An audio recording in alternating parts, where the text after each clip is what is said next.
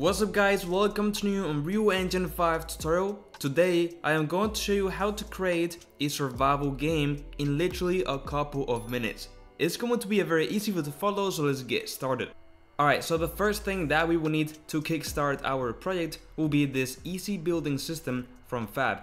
It is totally free, so I will link it in the description, and it will include everything that we need to create our building system for our game. So putting our preview, having like a radial list of items that we can select, going ahead and chopping some trees to get some resources, and also going ahead and placing objects on the level.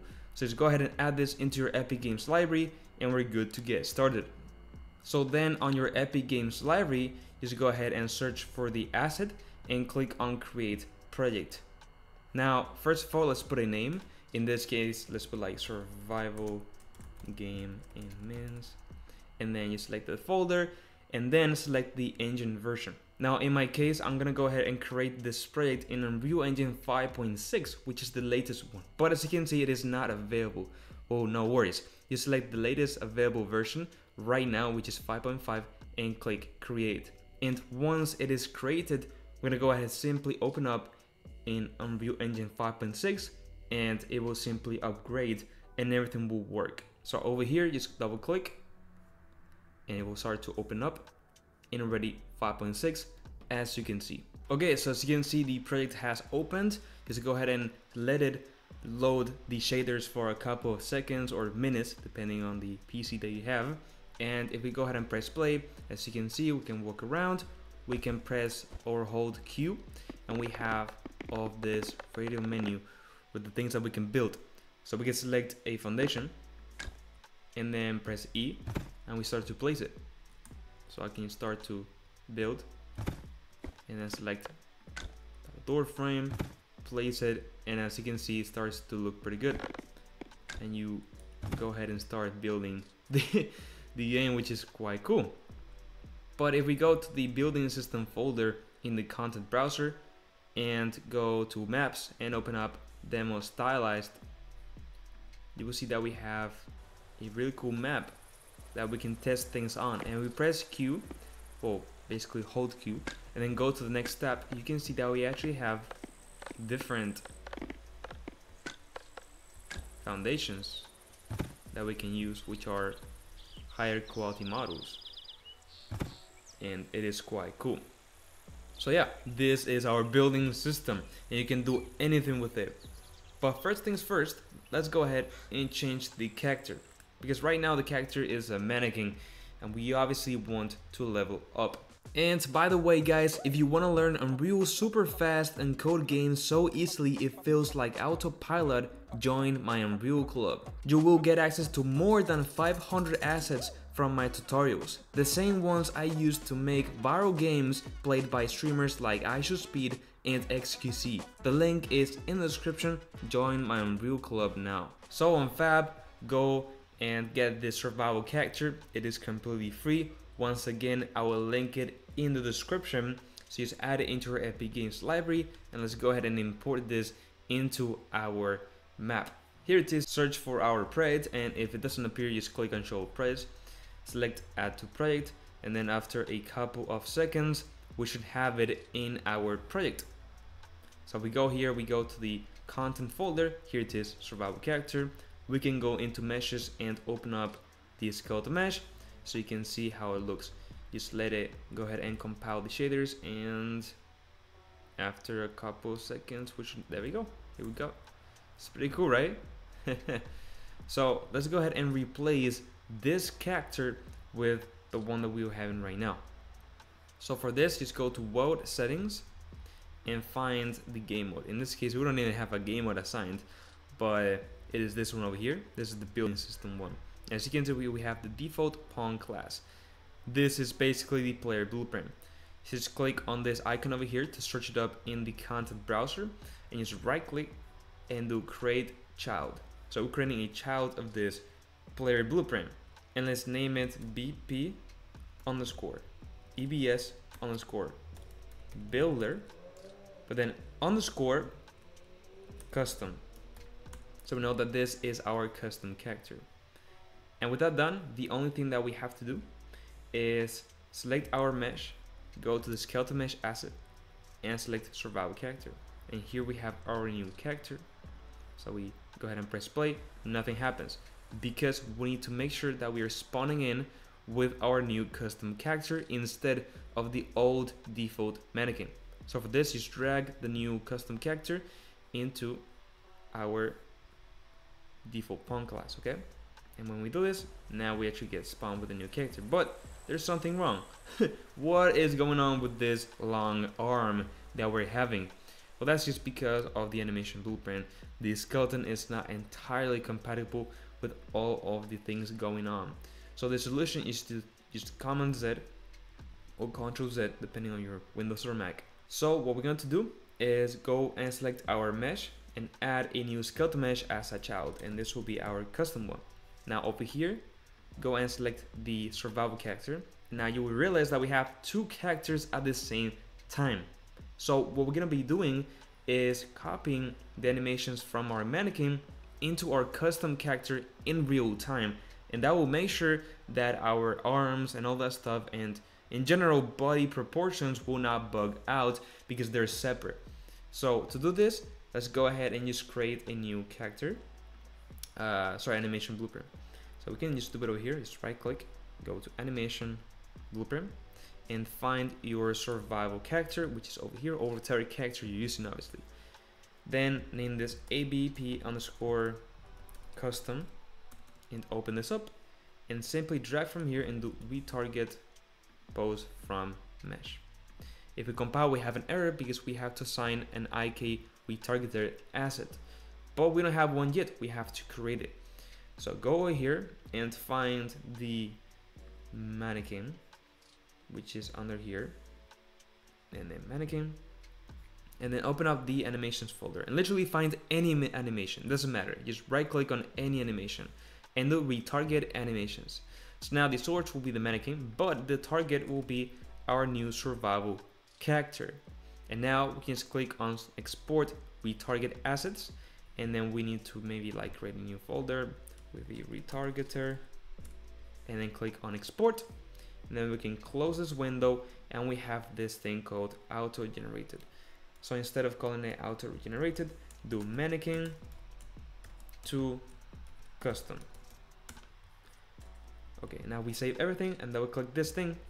You can see that we are basically copying and pasting one character into another, and we're gonna be copying the animations, which is quite cool.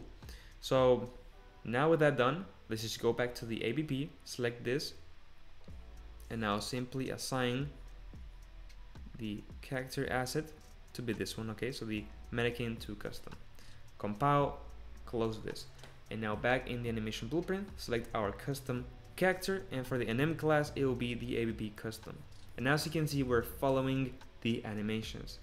The last thing that we have to do is obviously hide the mannequin. So select the mesh, which is the mannequin, search for visibility and disable it. But one more thing, go to this drop down over here and do always take pose and refresh bones. Okay, if we press play, now as you can see, we have the new character in place and everything still works as it should, which is really cool. So there we go, we have our character inside the game. Okay, so now let's go ahead and add an insane environment into our game. So in this case, we're gonna be using this procedural nature pack from Fab. It is completely free, so just go ahead and add this into your Epic Games library. So then in Epic Games, just find it, go ahead and add this into your project, search for the survival project, click on show all. Now you will see that the latest compatible version is 5.4, not 5.6. It doesn't matter, just click on add to project and it will go ahead and add into the map. Now, even though it's 5.4, it will be compatible with 5.6, which is what we want, so don't worry. Okay, so you can see it has imported, it's right over here, and we have all the meshes that we would need. So let's go up here into file, new level, and just select empty level. Click on create. Go on to window and open up environment light mixture and click on all the buttons. So now we have a beautiful sky. Now in the exponential height fog, scroll down and you see volumetric fog and enable this so it looks even better. Then just go into the selection mode and put in landscape, scroll down and click on create. Now we have a beautiful landscape. Now select this landscape, scroll down until you see the material, which is landscape material, and then we have to select one of our auto landscapes. Now in this case, let me go to the nature pack, and what we want to do is find our material for the landscape, which I imagine it will be on here, so on terrain function, or just terrain. There we go, terrain. Okay, so let's select grass and just put it over here, and now we have a beautiful grass landscape. Obviously it looks terrible because it is repeated it across, because we don't have any trees or whatever to kind of, you know, mix it all up. So up here, go to foliage. Now let's paint some cool trees. So once again, in the procedural nature pack, just go to the meshes and then find some trees, like for example, not this ones, but you know, this one. So just drag it in here, and then we also want to find some other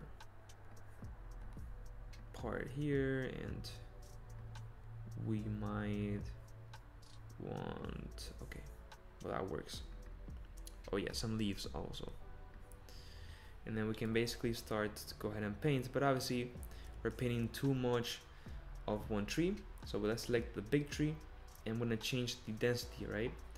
So in the density, just put like 10, and now as you can see we have less. Now we need to even lower this a bit. So in the main density, put this to 0.1, and now it's a bit better. So we want to just start to put in some trees in our map. Okay, just like this.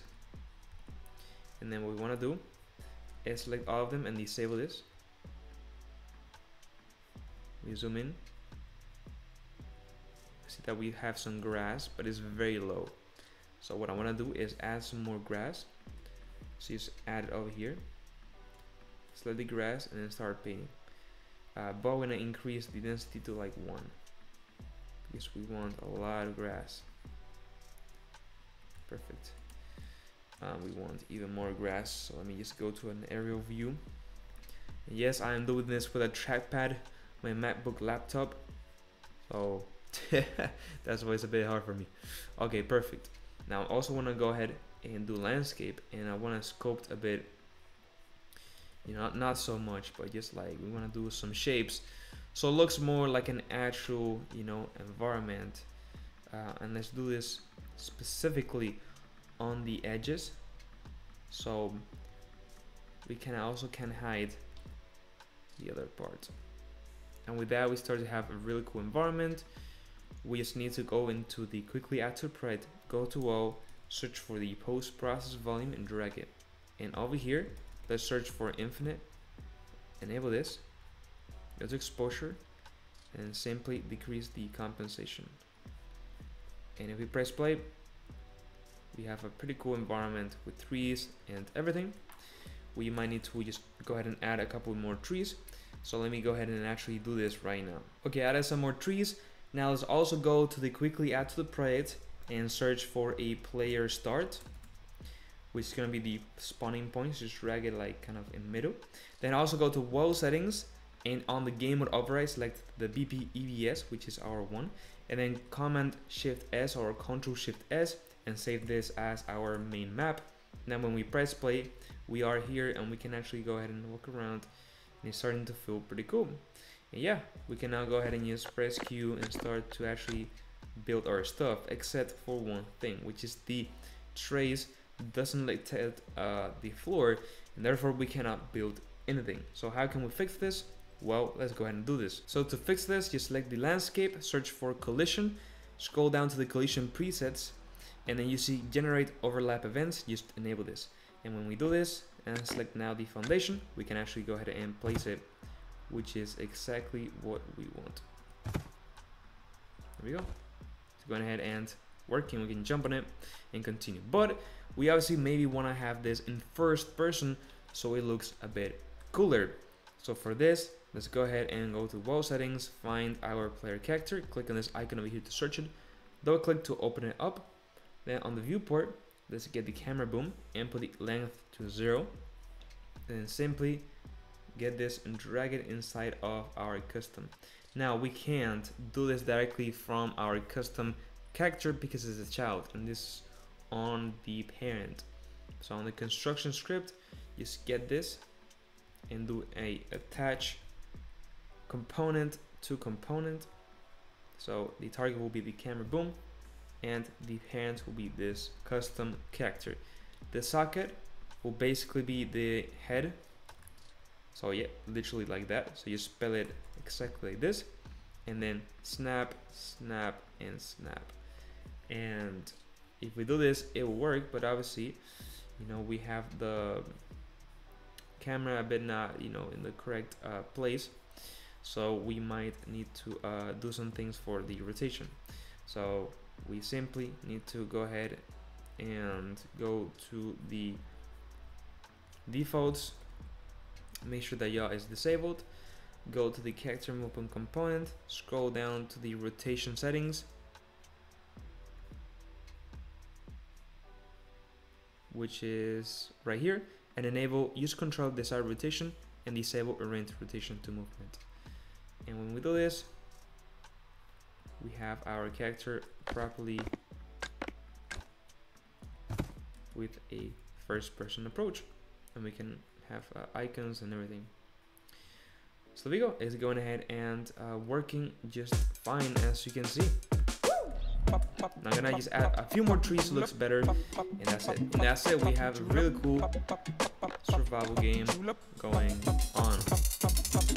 Literally a couple of minutes. Obviously, you need to get the inventory going on and some more things, but this is the basic. So if you found this video helpful, I would really appreciate it if you could like the video and subscribe to my channel, join my Unreal Club, and now yes, that's all I said. Bye.